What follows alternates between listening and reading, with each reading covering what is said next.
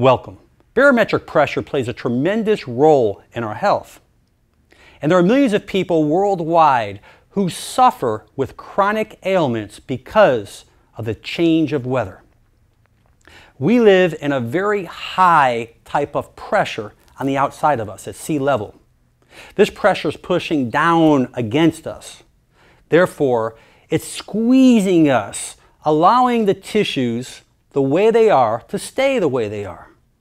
In other words, if you are someone who's having chronic inflammation, pain, herniated discs, chronic arthritis, or even post-surgical conditions, you may be prone to inflammation and you may have discomfort.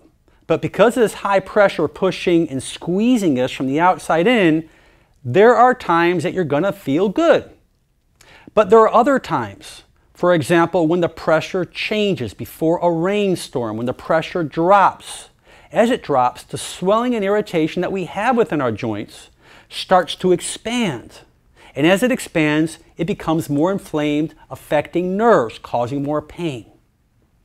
So this tells us, because research has already showed us over and over, that the barometric pressure that goes on with weather has a direct influence on how we feel. Similar to when we go up in a plane and fly, at sea level, we have a greater pressure on the outside of us. And as we go up higher, the pressure lowers. So sometimes you notice while being in the plane, we start to swell, we start to ache because of that change of barometric pressure. But as we come back down again, that high pressure returns, making us feel okay.